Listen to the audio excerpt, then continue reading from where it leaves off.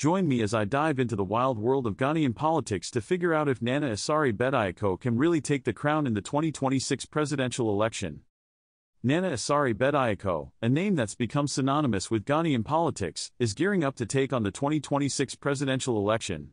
As we approach this significant event, it's essential to examine his chances of winning, the challenges he faces, and what this could mean for Ghana's future.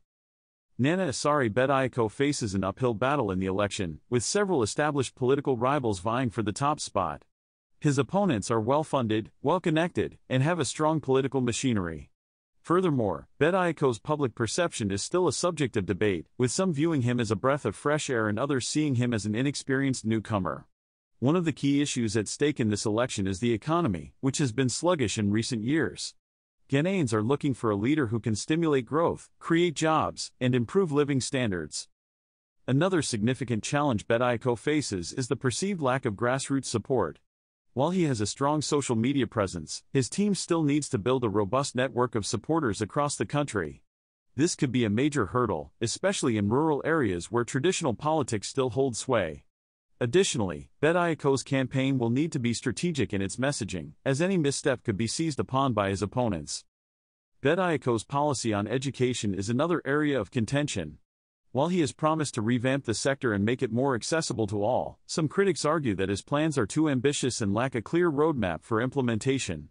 As the campaign heats up, Bediako will need to be prepared to defend his policies and convince voters that he has the vision and leadership skills to take Ghana forward. In terms of public perception, Bediako's team will need to work hard to change the narrative around his candidacy.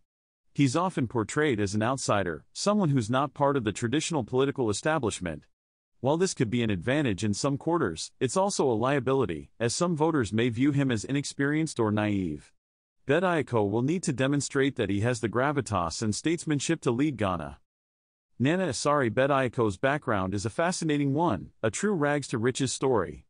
From humble beginnings, he rose to prominence through his business acumen and philanthropic work. His entry into politics was seen as a breath of fresh air, and many were drawn to his charisma and vision. Over the years, he has built a reputation as a champion of social justice, advocating for policies that benefit the marginalized and vulnerable. Bediako's political journey has not been without controversy, however. He's faced criticism for his perceived close ties to certain business interests, which some argue could compromise his ability to govern impartially.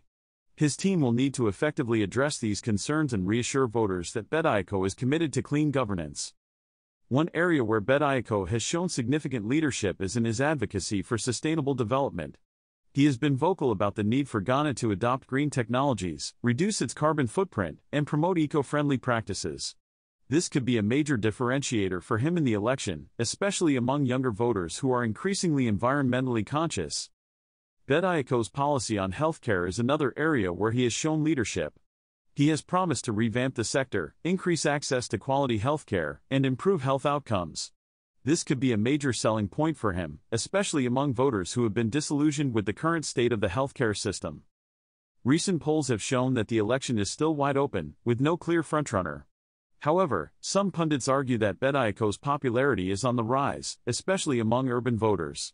Endorsements from influential figures could also play a significant role in tilting the scales in his favor. Major events leading up to the election could also impact the outcome. For instance, any significant economic shock or major scandal could sway voters one way or the other.